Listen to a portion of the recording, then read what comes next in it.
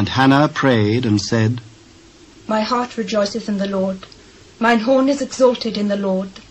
My mouth is enlarged over mine enemies, because I rejoice in thy salvation. There is none as holy as the Lord. For there is none beside thee, neither is there any rock like our God. Talk no more so exceedingly proudly. Let not arrogance come out of your mouth, for the Lord is a God of knowledge, and by him actions are weighed. The bows of the mighty men are broken, and they that stumbled are girded with strength.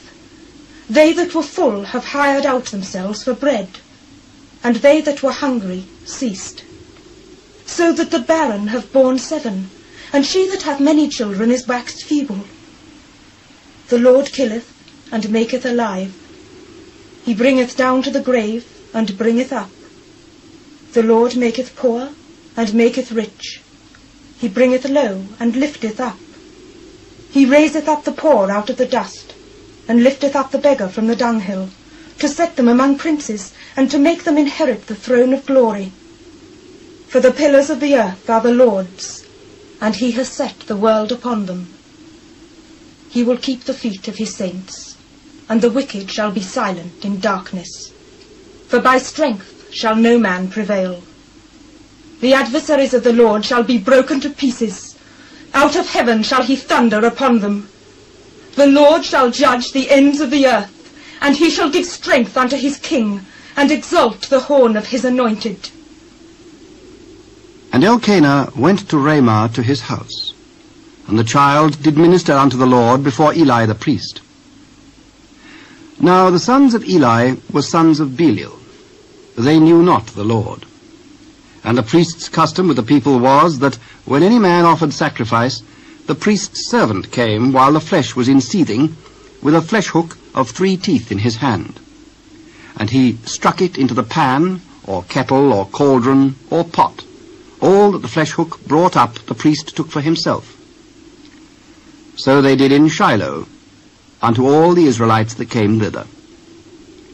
Also, before they burnt the fat, the priest's servant came and said to the man that sacrificed, Give flesh to roast for the priest, for he will not have sodden flesh of thee, but raw. And if any man said unto him, Let them not fail to burn the fat presently, and then take as much as thy soul desireth, then he would answer him, Nay, but thou shalt give it me now, and if not, I will take it by force. Wherefore the sin of the young men was very great before the Lord, for men abhorred the offering of the Lord. But Samuel ministered before the Lord, being a child, girded with a linen ephod. Moreover his mother made him a little coat, and brought it to him from year to year, when she came up with her husband to offer the yearly sacrifice.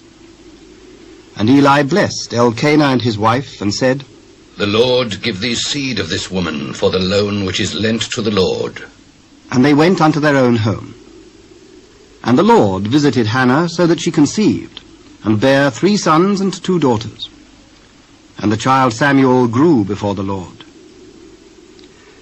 Now Eli was very old, and heard all that his sons did unto all Israel, and how they lay with the women that assembled at the door of the tabernacle of the congregation.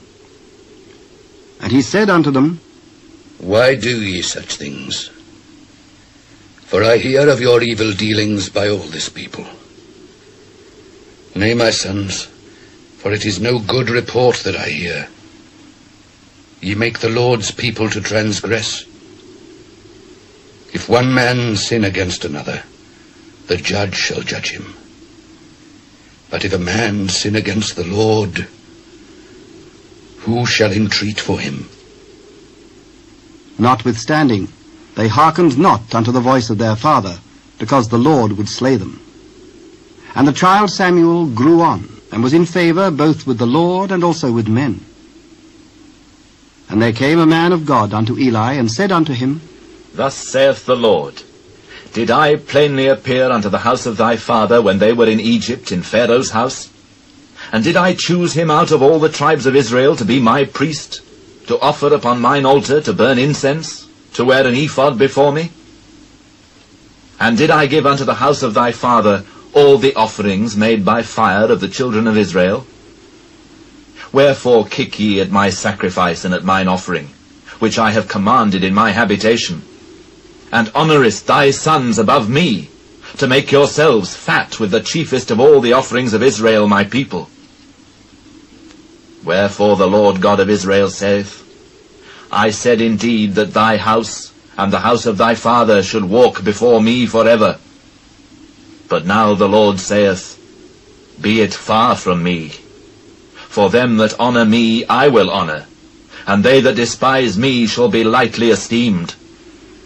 Behold, the days come, that I will cut off thine arm, and the arm of thy father's house, that there shall not be an old man in thine house. And thou shalt see an enemy in my habitation, in all the wealth which God shall give Israel. And there shall not be an old man in thine house for ever. And the man of thine whom I shall not cut off from mine altar shall be to consume thine eyes, and to grieve thine heart, and all the increase of thine house shall die in the flower of their age. And this shall be a sign unto thee, that shall come upon thy 2 sons, on Hophni and Phinehas. In one day they shall die, both of them. And I will raise me up a faithful priest, that shall do according to that which is in mine heart and in my mind. And I will build him a sure house, and he shall walk before mine anointed for ever. And it shall come to pass, that every one that is left in mine house shall come and crouch to him for a piece of silver and a morsel of bread, and shall say, Put me, I pray thee, into one of the priest's offices, that I may eat a piece of bread.